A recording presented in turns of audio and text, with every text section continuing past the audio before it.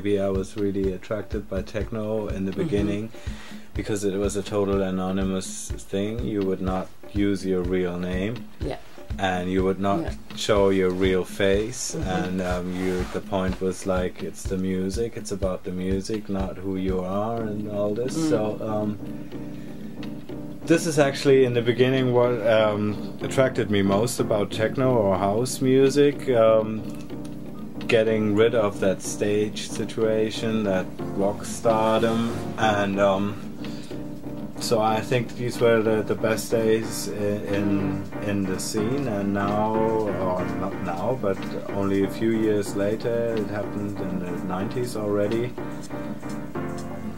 Raves got bigger and bigger with more sponsorship, and stages got higher and higher, and all of a sudden Sven Fed was the new Mick Jagger, and we were in the same bullshit again. Yeah. Guys doing like super commercial stuff, they don't do it because they have a business concept. I think they really dig their shit, you know.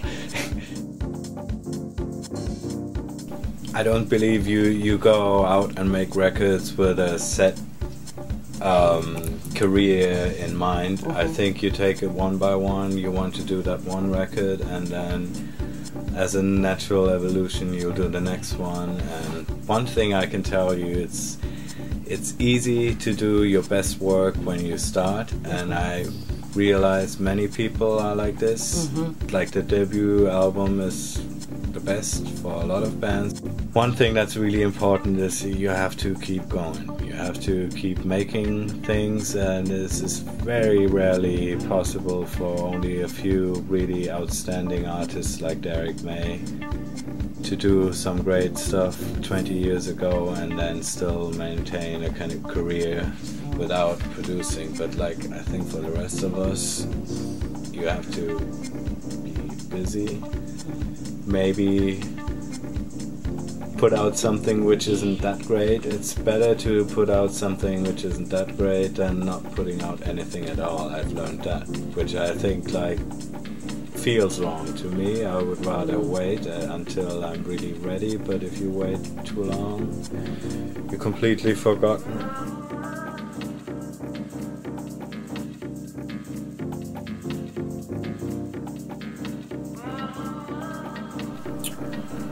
I started playing in bands and actually made my very first record in 1983 playing guitar, and that was while I was going to school, so clearly it was a hobby, a school band.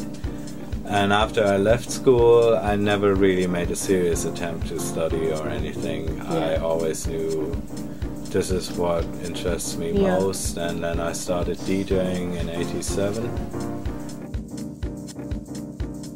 I think diversity, in a sense, like I do stuff other people don't touch, and I think at the same time probably it has to do something with my style or whatever it is.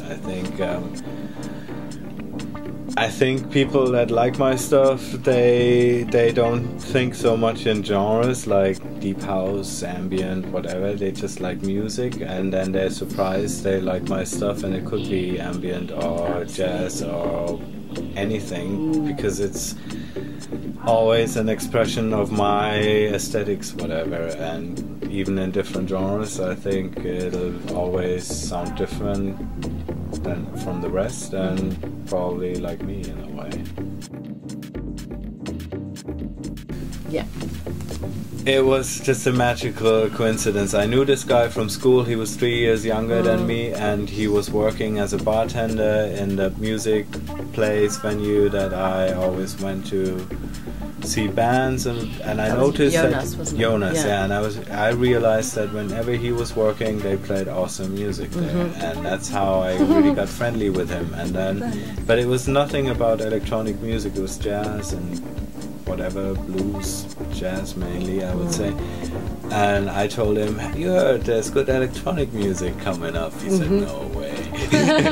I said, "Yes, there is," and I played him some whatever, KLF, Chill Out, and early Derek May and stuff, and he was into it, and then